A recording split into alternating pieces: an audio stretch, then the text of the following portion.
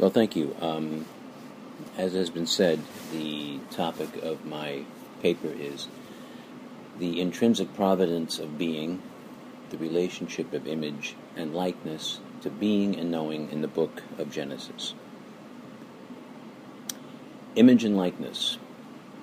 These terms emerge from the book of Genesis, wed in an anthropology so exalted and so bright that some sadly opt to turn away. Quote, "Then God said, let us make humankind in our image, according to our likeness." End quote. From the start, the nature of this pairing has challenged the interpretive faculty of readers, and no less so in the Patristic era. Before treating that, however, two more terms should be introduced, also paired in Scripture, though more implicitly. They are being and knowing, and their pas de deux is a wonder well worth our attention. It'll be the purpose of this presentation to demonstrate that this is so, and further to propose that being and knowing are not only related to image and likeness, but may be key in illuminating them. Lastly, I'll attempt to identify some concrete pastoral implications such a vision bears in shaping the evangelization of a culture suffering more and more in its widening estrangement from the biblical understanding of human origins. So, as mentioned, patristic commentators were intrigued by image and likeness, and they puzzled over why the Genesis narrative presents two terms that at first glance seem so similar. What, they asked, might the difference be, and of what significance? So we begin with image. Of the various possibilities for interpreting the Hebrew term, I call attention to one in particular, a representative figure. It seems to have made sense to the translators of the Septuagint, who rendered it in Greek as icona, recognizable to English speakers by its cognate icon. This term originates in ico, to be like, but if image were mere likeness, this would seem to return us to the question of why two terms in the first place. However, in this case, the elasticity of the Greek allows it to stretch without infidelity to mean a mirror-like representation that reflects its source exactly. It's in this latter sense that Christ is called the image or icon of God. And of course, this use of image to describe the person of Christ is not what the theological tradition ascribes to humans, where the image, as though close, is by no means exact. We shouldn't be surprised, then, to find that among the patristic reflections on this, the view that image is an ontological category. Indeed, the very term homoousios, or consubstantial, that was utilized at the Council of Nicaea, would soon be used by St. John Chrysostom to describe the relationship of Adam and Eve, and consequently the ontological unity and equality of all humans. This is not to say that the ontological interpretation was held unanimously or that it rose to the status of a dogma, but neither was it condemned or held in suspicion for that matter. And in my view, it has a decidedly resonant appeal. Moreover, in the conventional configuration of Genesis 1:26, the primacy of place held by image indicates perhaps a significance beyond the aesthetic. And if we accept image in this ontological sense, a rather startling role for likeness begins to recommend itself. To prepare for a discussion of what that role might be, one more thing should be said about image or icon. In the Christian tradition, icons are called holy because of the common belief that they point to the divinity within and beyond themselves, sharing in that divinity, perhaps in the difficult-to-define way, the threshold of a door may be said to be both the threshold and yet also part of the room itself. Now, I ask you to keep this analogy of a doorway in mind because it will bear directly on the relationship of ontology to sin that we'll address when we look at the 4th chapter of Genesis. And now we move on to likeness. If one proceeds with the view that two terms are deliberately employed in Genesis 1:26 precisely because they are not the same, and that image points to an ontology humans share with God, though not fully, it's difficult not to incline, with the likes of St. Gregory of Nyssa, toward viewing likeness as a volitional, moral, or epistemological category. In the Septuagint, the Greek likeness was translated as homoiosis, a term that so closely resembles homoousios, it may cause us to do a double-take. Shades of meaning here include a sense of dynamism, a making-like. In this, there is that suggestion of intentionality, of volition, and underlying it all, freedom.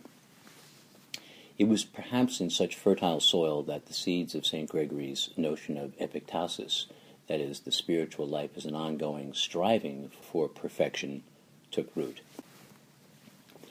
Now, at this point, I really ought to pause and mention the fact that the patristic approaches to these issues were roundly rejected in the 20th century by exegetes in the Reformed tradition, especially of the German variety. No less a figure than Karl Barth, for example, found the patristic disposition on this issue freighted with dogmatic presumptions the texts simply do not support. It's not my purpose here to go into the details of this or the counter-arguments that have found that rejection itself fatally flawed. I'll simply say I find the patristic defense decisive and, by the way, elegantly summarized in Vladimir Lasky's essay, The Theology of the Image. Today, the consensus is that the story of the garden, Adam and Eve, and the fall, as laid out in Genesis 2 and 3, come to us via a tradition known as the Yahwist. This derives mainly from the use of the self-revealed name of God, Yahweh, recorded by this tradition in the book of Exodus. A detailed account of what led to this assessment is not the point here. What is important for the present consideration, however, is that it is this divinity, rendered more specifically than in the distinct tradition responsible for Genesis 1, with whom humans are engaged when we meet them prior to and after the fall, the before and after states, also referred to as pre- and post-lapsarian. By the 3rd chapter of Exodus, Moses has led the people out of Egyptian bondage into the desert and has been involved in an ongoing dialogue with God on Mount Sinai. Concerned that his leadership may be challenged, Moses asks God how he should answer if the people demand to know the identity of the one with whom Moses has been speaking. The answer given him is a semantic wonder of inexhaustible depth, whose power both to disorient and edify endures undiminished to this day. Impossible to define with precision, it is something of an ontological treasure map that for some Jews may never be spoken. There is pragmatism here as well as reverence, for this name, the Tetragrammaton, is effectively unutterable. To speak it is immediately and unavoidably to assign it limits. Two generally accepted renderings of this name are I am who I am, or I am who I shall be, often distilled simply to I am. All of this points to an identity rooted in an ontology that is both essential and ultimate, supra-essential, if such a term makes sense. It might be possible, then, to assert that the original Testament, that is, the Old Testament, proclaims that God is being, and the New Testament that God is love. This is crude, of course, but not without some usefulness, for, if valid, these would seem amenable to the following tautology. God is being, God is love, therefore being is love, and love is being. In other words, reality is personal, for what is love if not personal? Still, one need not agree with this proposition to acknowledge the deeply intriguing ontological character of the divine name Yahweh.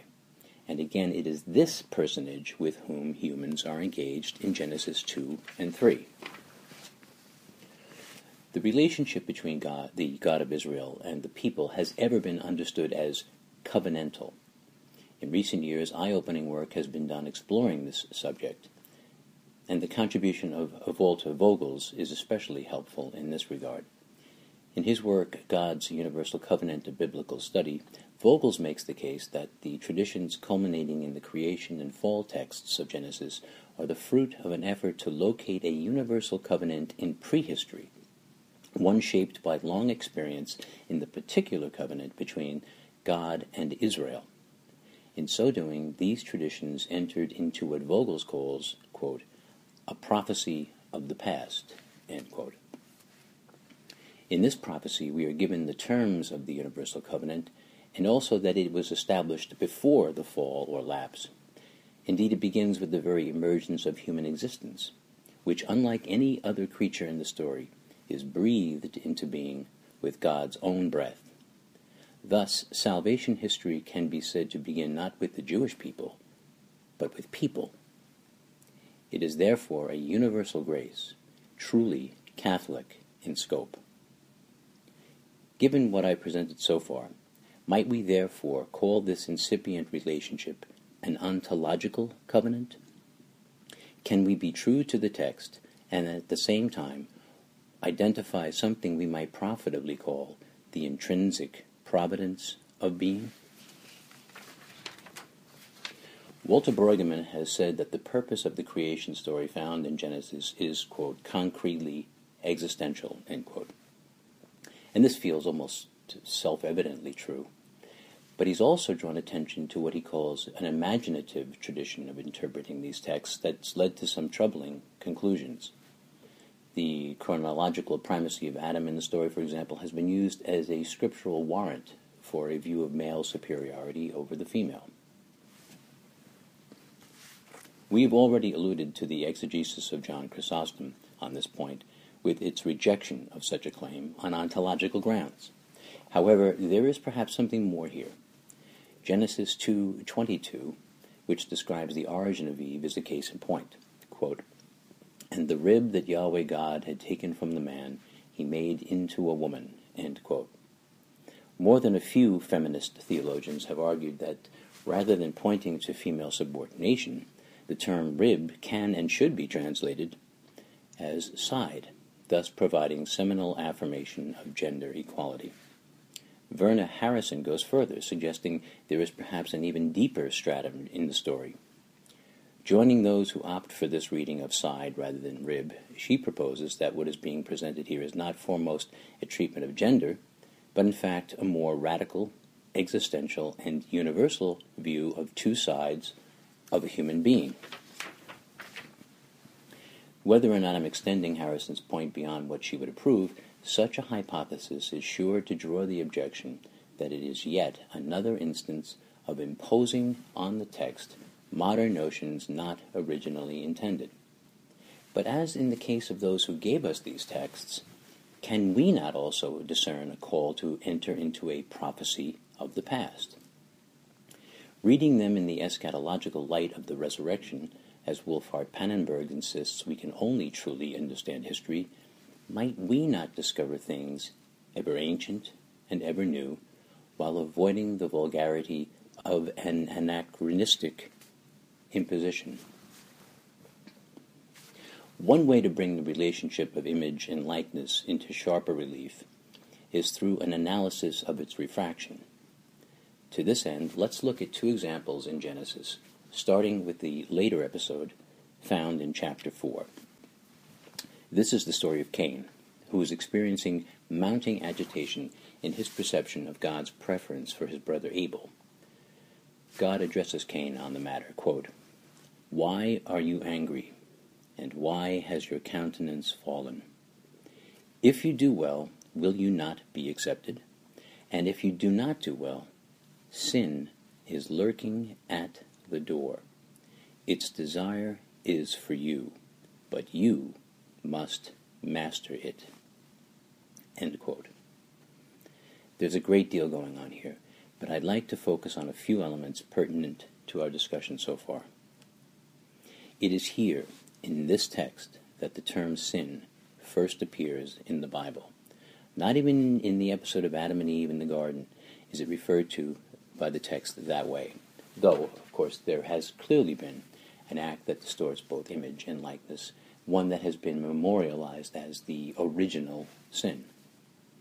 Over time, there have been many ways of speaking about or defining sin, but Thomas Merton added one that seems especially meaningful in the present context, calling it, quote, an ontological lapse.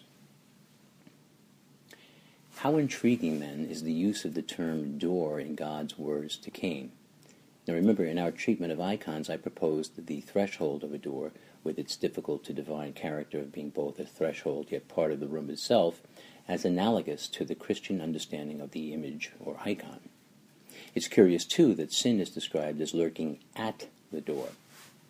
It could be the case that sin is lurking just outside the door, but would it transgress the sense and proportion of the text to wonder if the door here might on some level be serving metaphorically as the portal through which one may step out of the immediacy of the ontological image, through a volitional act that originates in the epistemological freedom of likeness. As the story goes, Cain steps through that door in an act of murder and proceeds to dwell in the land of Nod. That is, the land of wandering. It may occur to us that this wandering speaks also metaphorically of a mode of continued self-distancing from image.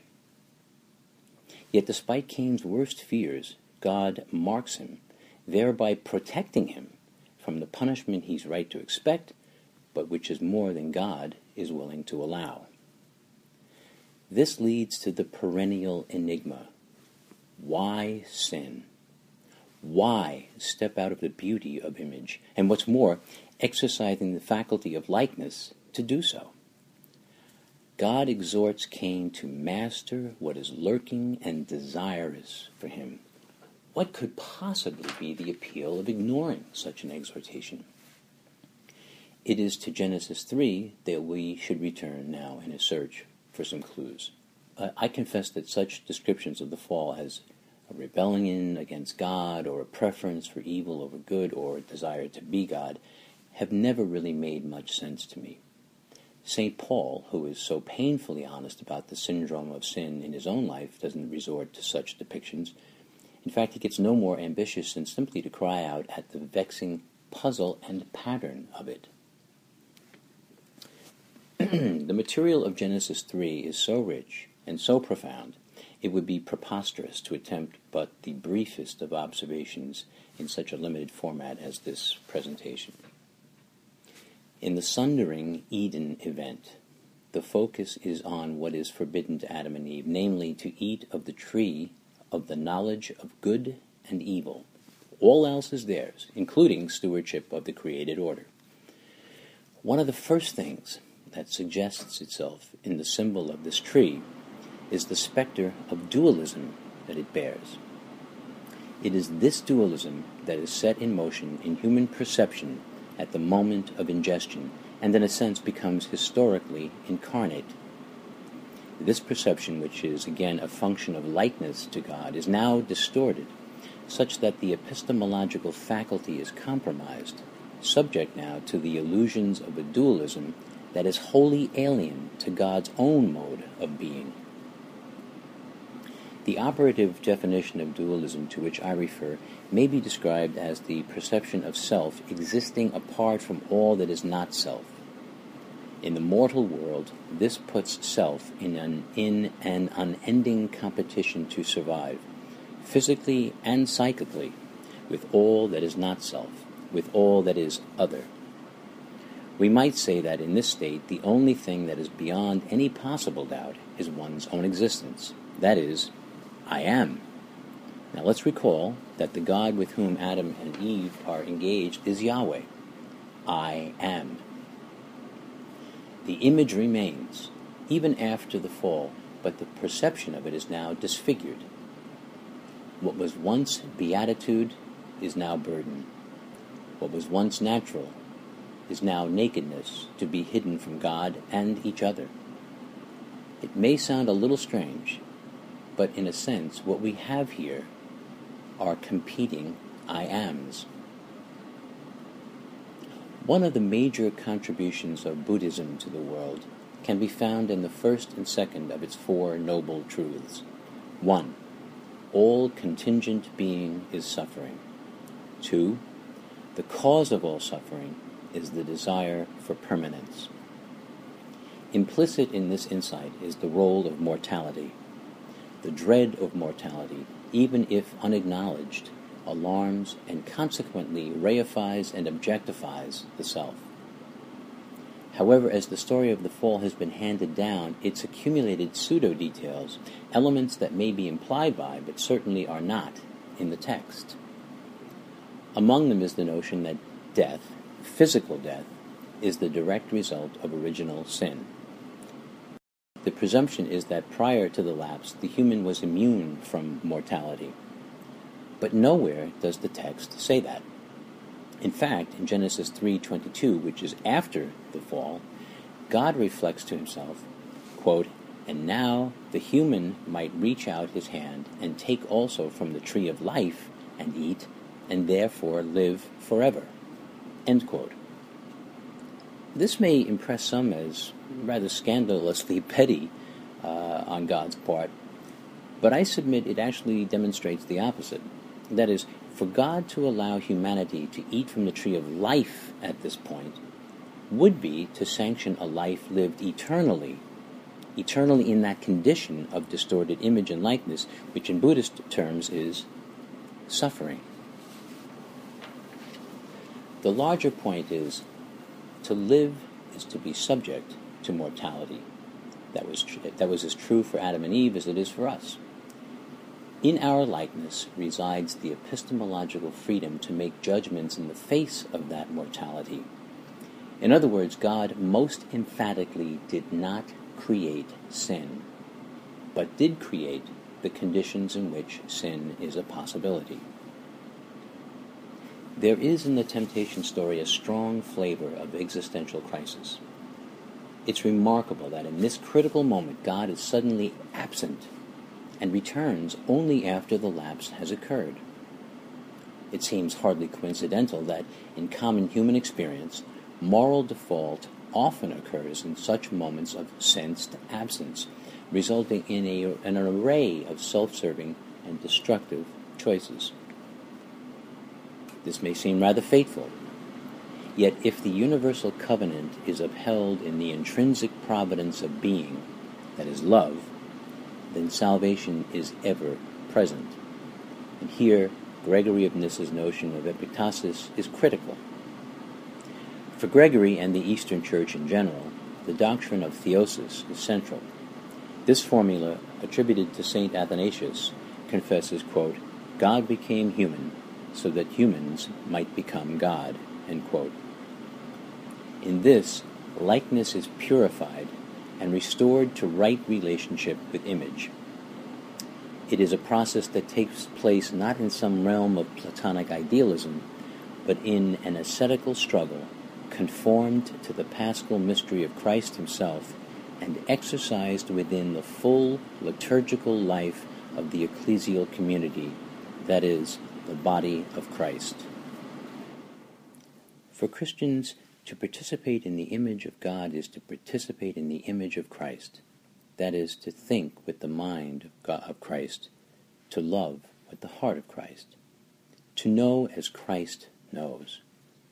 Here at last, the relationship of being and knowing comes into view. For to know apart from being is not truly to know, but merely to think and to reason. To know in the full sense is to experience being known. The hyphenation here is deliberate. It points to an experience of being love, so profound that the I am of distorted likeness is displaced, yielding in joy to image, to the I am of God's being. The long-borne burden is relieved in the revelation that ultimately there is no self but God. St. Paul seems to alight on this, and richly, quote, "Now, however, that you have come to know God, or rather to be known by God," end quote. And in the same letter to the Galatians, quote, It is no longer I, but Christ in me who lives. End quote. Finally, we might push things and even imagine God saying, quote, when my mind becomes your mind, you will not merely have a mind, but a way of being, that is, loving. What I've been saying so far is an obviously forensic and clumsy way of broaching something that's ineffably beautiful. In the contemporary world, at least its Western Hemisphere, this beauty has become less and less accessible.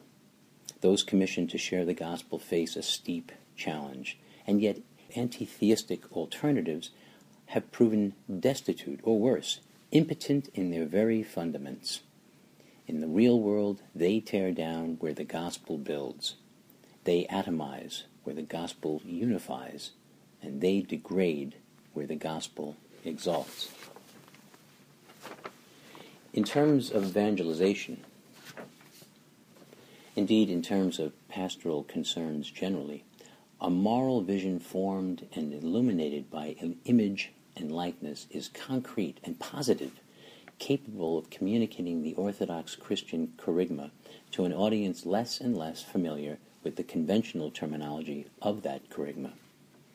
Further, notions such as the intrinsic providence of being have the potential to move us from the dualisms that make the immanence and transcendence of God seem like an either-or predicament, locating illusions of first-person subjectivity while supporting a Christian anthropology in which genuine personhood is rooted in the mind and heart of Christ, the image of the unseen God, through whose shared humanity we exercise our own divinity.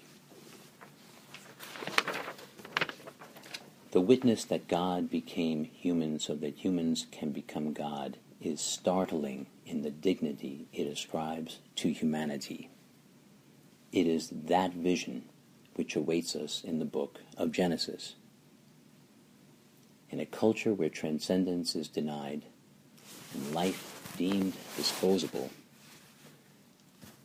such dignity stands as a singular and hopeful brightness. Indeed, the very worst that may be said of it is that it's just too good to be true. And to that we ought, with the psalmist, respond, taste and see. Thank you.